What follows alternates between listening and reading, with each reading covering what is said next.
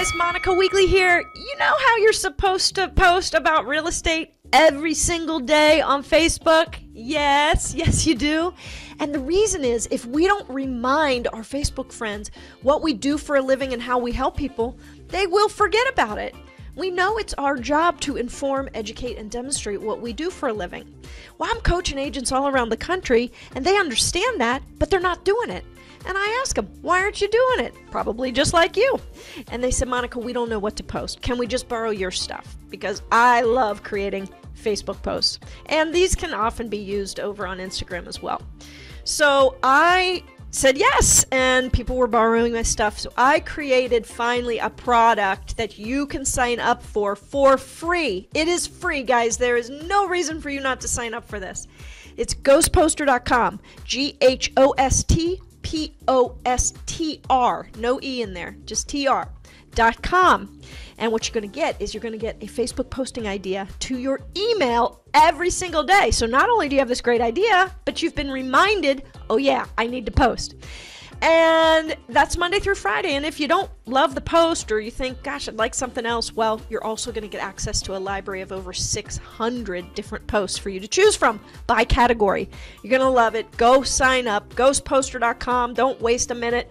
And then be sure to join the private Facebook group. All right, I'll see you in there. Today we're going to talk about being nude. I am here with Lindsay Dreyer. Hey, Lindsay. Hi. Thanks for being on again. You were on our Instagram feed talking about like what type of agent are you? And that's so fun. I referenced it like 1,000 times. Oh, that's awesome. Yeah, I love it. So if people haven't seen that, they need to go back and check our Instagram for that to see what agent they are.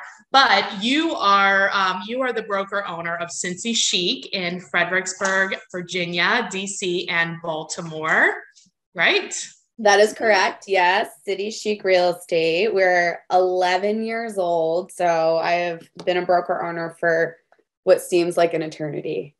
Yeah. 11 years in realtor years is like, it's like dog years, right? 100%. Yeah. I'm definitely 77 like that. You I'm are. feeling all of You look great though. Thank you so much. Real estate, it beats you up, but it keeps you young. Exactly. So, okay, what is nude? I mean, obviously we don't actually mean like. No, we're not actually getting naked. You and I are wearing too many clothes for that to actually be what we're doing today. So basically, nude is part of referrals and how you get referrals. So it could be good. Oh my gosh. So like so much of real estate training is get referrals. And nobody really understands what that actually even means. So Nude there's basically two parts to becoming what I think of as a referral master. And this is not original thought. This is like stolen from Ninja Selling, but it's like one of my favorite things. So the first piece is it's repackaged, and it has a little Lindsay spin on it. So here we go. So we have your Nude score, which we'll dive into. Then you have to stay in touch and remind them that you exist. So that's the hard part, right? For a lot of agents, it is because they're the firefighter and they're just putting out the fires and they're like, oh, shoot, I forgot to send the email newsletter. Oh, shoot, I forgot to send the postcard. Oh, shoot, I forgot to do this. And I forgot to make my calls. I forgot to check in on my people. So yeah, that's, I think, really hard for agents. But I also think the nude piece is something that a lot of agents don't really look into. So want to dive in? Let's do it. All right. Let's get nude. Let's get nude. So N stands for novelty. And this is what makes you unique. So this is your unique selling proposition as an agent. And every agent has one. So let's like try to suss out ours. So I think one of mine is that I am 39 years old and I have 18 years of real estate experience. So how is that possible? Right. How is that possible? So I am almost like a real estate Wikipedia in a 39-year-old's body. So that has always I feel like it's like a Wikipedia and an In Touch magazine. Right.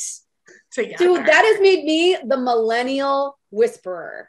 Like, because millennials come to me and they're like, whoa, you know, like as much as a 50-year-old real estate agent. And I'm like, Right. no, you get a millennial package with like tons of experience. So that's always been my unique selling proposition, is that I'm a young, knowledgeable realtor. How about you? I would say mine is, what is mine? I mean, I actually like give a shit and we'll do what's like best, like for you. And so we will figure that out. Yeah. You keep it real. Like you're not a like typical salesy, like BSy real estate agent. You're one that just like keeps it real and truly has your client's best interests at heart. Exactly. Yeah. Love that. Yeah. And I do what I say I'm going to do. Yes. So like that isn't like, it doesn't have to be like magic. It can be anything. Like, but I think too, like we've done a couple of videos on this with other people, like kind of discovering what's your unique selling proposition. And you're right. People are like, well, I don't know. Like, well, and it's really just, who are you? Who are you as a person? How do your friends describe you? And like, that's what it is. That's your magic. That's your superpower. Exactly. Yes. So optimizing your unique selling proposition, the N, novelty, that is, I think, hard for some people, but it's super important because you need to understand who you are as an agent, because that allows you to sell yourself and show people why they should work with you. Like, and show up that way, right? Like, I think like what you're saying is really resonating, because I think if people like go to my feed, they'll see that like everything I put out is like straight to the point, like no BS, like this is what it is. I don't care if you don't like it. It still doesn't make it less of a fact. So, okay, we can move on. N is done in the nude. So let's go to you. U is utility.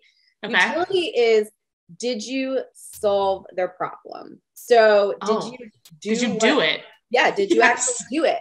And did you do it well? Oh, that kind of, So for a buyer, let's say who knows? Home inspections, I feel like, are coming back, right? So yeah, right. They are. There's a home inspection and the home inspector comes up with all these items and there's like a nasty negotiation. And why does it have to be nasty? Right. But like your buyer is going to ultimately place the blame on you because you're the face of this negotiation. So it's, how are you solving this problem? How are you holding this deal together? How are you project managing contract to close? Like, did you actually solve their problems? Did you actually do the work that they hired you for? Yes. And did you make it fun? Was it stress-free? Did they feel like you did a really good job? Stress-free. Right. And so it's like, did you handle things behind the scenes for them? Did you set proper expectations? So I think utility comes, it's not just, did you do the job, but it's, did you do it to a super high proficiency? Like, were you an expert? And so I think that's where a lot of agents fall down, is that they don't know their market. They don't know their contracts.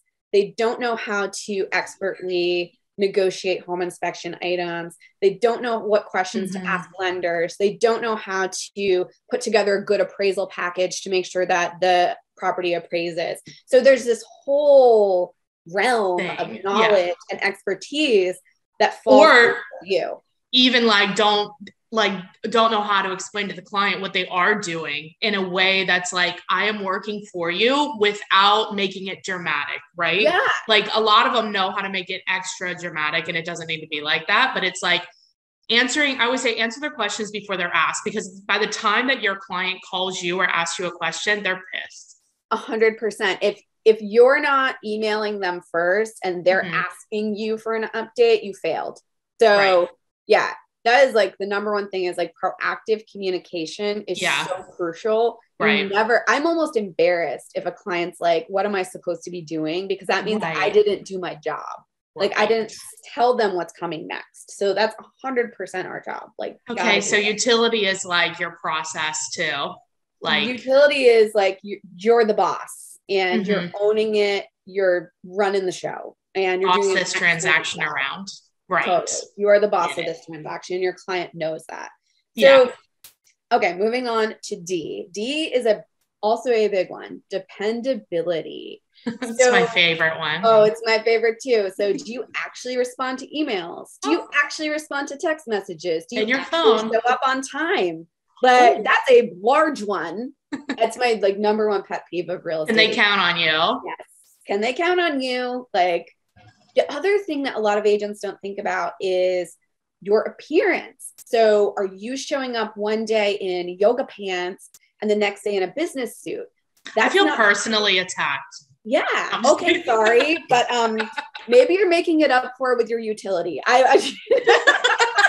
No, I actually have a strict uniform of like, well, this is a fancy shirt, but like mostly a black shirt and jeans. That's it. No, but like, that's your uniform. That's dependability, right? Yeah. So like you have a way that you dress when you're with clients. And so that's a big one. It's just like, is your car clean? Like, can they rely on you? And you mentioned before process. This is where process comes in. So did you do a buyer consult? Do you bring them a copy of the listings at every appointment? Telling them like what they need to know, yes. What questions do they have? Yeah, that makes sense. Exactly. So it's like you have a process. So I mean, the good news is with our job is like there's not really a lot of variation in what clients ask, either buying or selling. Like they basically want to know all the same things. So it's easy to put a process together. It really is. You either have it as an email template or a handout. That's it. It's Boom. Really not rocket science. Done. Video over. What do you think? How do these, before we move on to the last one, how does the cooperating agent, like, is there any play in there with using these strategies and working with them, or is this only clients? I think that it can definitely help build your relationship with your co-op agents. I just think if you're a great agent to your client and you're bringing that same mentality to you can't help but be a great agent. Yeah. Like you're just going to have that spirit of being great at your job. And I think that's who I want to work with on the other side. Even if they're a pain in the ass, if they're great at their job and they're treating you with respect, like that's great. Like, I love that. Like, we're all humans after all, and we're all working for the deal. So I think definitely like you can use these to help make the transaction easier on the other side too. So it's like your communication with the listing agent. Like, do you have a template you send when you're ratified to all parties? And I think this is where like a TC comes in, because they run their consistent process. And so if you're not that kind of person, get a TC. Even if you are, you should have a transaction coordinator. Oh yeah, when you get to a certain point, a TC is like, you have to do it. You have to have it. Yeah. Okay. What's how do we become fully nude? So E is economy, and economy is, do they feel like they got their money's worth? So buyers, they don't really like feel like that commission's coming out of their pocket. So I think for buyers, it can sometimes be a little easier to have the economy. Listings are difficult and especially now that the market's softening a little bit in certain pockets. I don't think it is if you tell them the whole. I don't think it is, because if you have your marketing plan and you literally update, like if you have a whole marketing plan, it's like, okay, I did this, we have our update, let's update, we did this, then they're like, oh shit, that's great. It goes back to expectation setting, right? So it's like with my sellers, I'm like, you're going to hear from me every Monday morning. That is when I send our update from activity from the weekend, what's going on in the market. Is there any new listings or things under contract we need to consider? And do we need to change course this week, or are we just holding steady? So I think setting the expectation of like, and then earning your commission. Like, you can't just put it in MLS and hope it sells when you have a shifting, softening market. It's like you've got to prospect. You've got to figure out like you have to call for feedback, not rely on showing time feedback to just come back to you. Like, you have to get in touch with your cooperating agents that have competing properties and asking them, how was your traffic this weekend? Have you gotten any offers? So it's like you have to actually do the work. So I think that's where economy comes in with sellers. Did you do the work, and did you communicate that you were doing the work? Exactly. So how do we score ourselves on these? Like, what's the rating? Okay. So this is where it gets super interesting. So you have to score yourself from 0 to 100 on all 0 to 100 on all 4 of these. So you're going to have a total score, perfect score would be 400. I'm 500. So just kidding. Just kidding. I'm 450. Okay. So be honest with yourself. I'm not keeping track. I'm not looking at your score. However, there's a tipping point, and this is where it gets very interesting. Okay. And I think a lot of agents realize that they're like a 280, a 290. They're like, oh, that sounds great. Mm-hmm. Now, you want to know why you're not getting referrals? Really examine this, because the tipping point is 315 points. You are over that, 1 in 7 people will send you a referral. Okay. If it's below that, it's like abysmal. 1 in 7 doesn't sound like that much. Really not that much. And so I think the thing is with referring is that people don't refer if it's not going to make them look good. So I'm not sending you to my hairdresser if I'm not 100% confident she's going to cut your hair amazingly.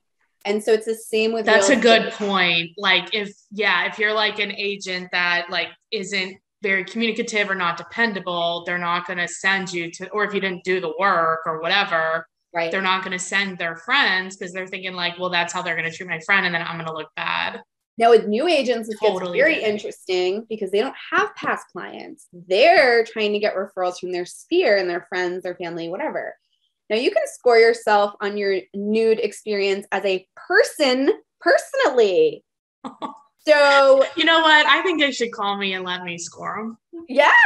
I'll tell you. Think about it. Like if you're the person who always shows up late to every social function and like rolls in like whatever, bye.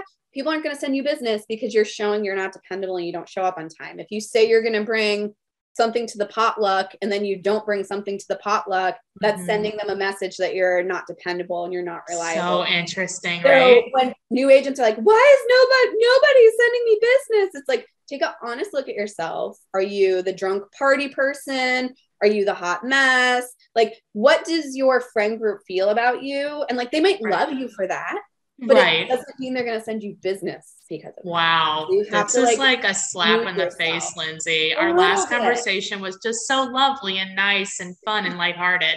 And this is like, don't be that drunk girl at the party that doesn't bring anything to potluck. Don't do it. Don't do it. Or you can do it, but don't expect business. Or maybe we need to restructure your business in a different way where those are the buyers and sellers you're working with. Yeah, right? You're contacting strangers. But if you want referrals, this is where we're getting into referrals. Okay, so we covered Nude ad nauseum. So Nude is done. You have your Nude score. There's a second piece to referrals, and that's staying in touch. So there's the reticulator activation system in your brain where if something's important, it's like your filter. So if something's important, it remembers it. So like everyone always uses the car example. So you're like out shopping for a car. You realize I'm going to buy a Mini Cooper. And then you see Mini Coopers. Is that the car you have? I used to before I had kids. I was so cool. Oh my gosh. So I'm sorry. There's this book that I'm writing on how to choose your man based on his car and what kind of car he drives. Because for men, it's different for women, but for men, their car like means something, right? Anyway. I'm so curious. So my husband has a Jeep. What does that mean about him? Which one? The Wrangler? The Grand Cherokee. The Grand Cherokee. Oh, that dude knows to the penny what's in his 401k. Is that true? No. Well, it's a coffee table book. So. No, I'm all about this. I think it's great. He should know. I know, you really should. But did he pick that car out? Oh yeah, he totally did. It's been like his dream car forever. How old is it? We got it 4 years ago. Oh, yeah. I mean, he's not in line with his car. Okay, well, he is an enigma. That's why I married him. He's a very special man. He's a very special man. And he sounds special. He's great. I love him. Anyway. All right, moving on to reticulator activation system. So you have to have a plan to basically like trigger that you're the agent in their sphere at least 3 to 4 times a month. So I recommend diversification in some way. So 3 to 4 times a month sounds like a lot. Well, not 34, 3 to 4. 3 to 4 times a lot. Also, a month also sounds like a lot. It does sound like a lot, but it actually really isn't. So if you do email, newsletter, email blast, that counts as 1. If you do postcard, that counts as another. If you do market updates or reports, that can count as 1. Calls, coffee, text, like Facebook text, marketing. If you do like actual like outreach on Facebook, so like DMs or comments or whatever, but actually isn't so bad. Like I think as long as you're trying to like hit them in all the different places, they're going to be like, oh, wow. What do you think is like the ideal number of people to be communicating with 3 or 4 times a month? I think 100 at least. So I think, and that's like real. What's like the most? The most is, how can you manage tons of them? I mean, I think you really can't. If you get to 500, you just have to do your best.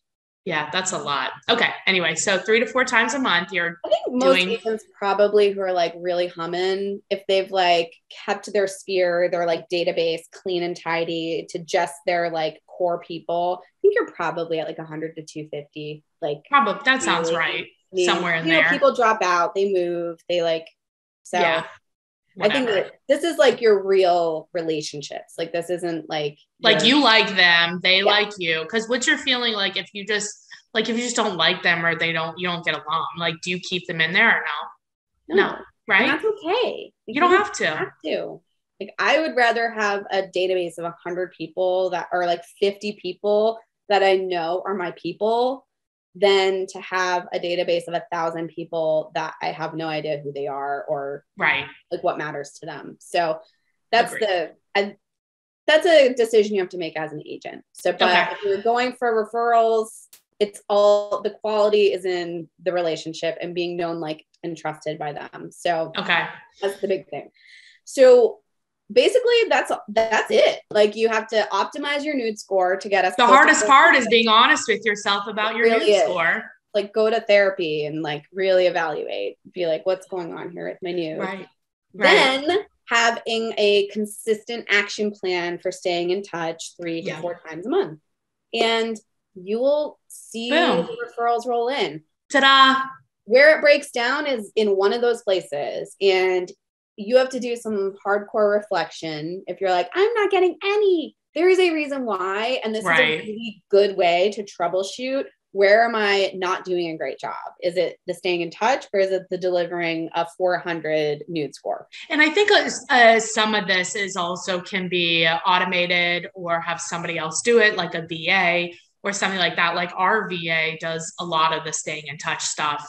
Well, both of our VAs. I mean, it doesn't have to be like you specifically. Like you have to make the call, but like you don't have to send the newsletter. No, not at all. Like we do the newsletter for our agents. We do the monthly postcard for our agents. We do quarterly gifting. We do birthday cards. So like there's tons of stuff that we do for them. And then we're just relying on them to do the one-to-one outreach. Right. And that doesn't have to be every month. That can be quarterly. That can be whatever cadence they can actually do it. That's the most important. I would say quarterly is a good goal. It's whatever you can do. And I think a lot of times agents or people in general, it's like, if I can't do it amazingly, I'm not going to do it at all. And it's like, no, just do something. Exactly. Anything. Well, thank you for being on again, Lindsay. If people have a referral for you and, or people in your brokerage in the DC, Baltimore, or Fredericksburg, Virginia area, or they are an agent that's looking for a new home for themselves, what is the best way to get a hold of you? So you can find me on Instagram, Lindsay City Chic, or you can send me an email, lindsay@citychicrealestate.com.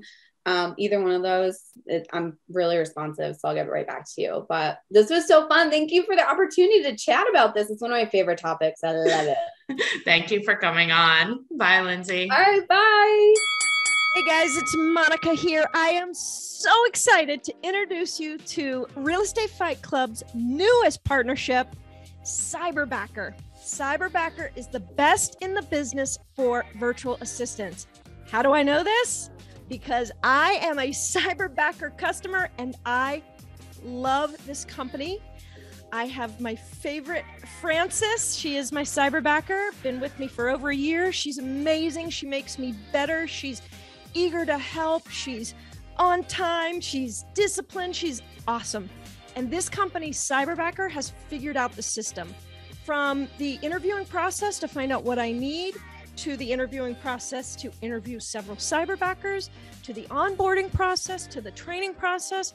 Very buttoned up, very awesome.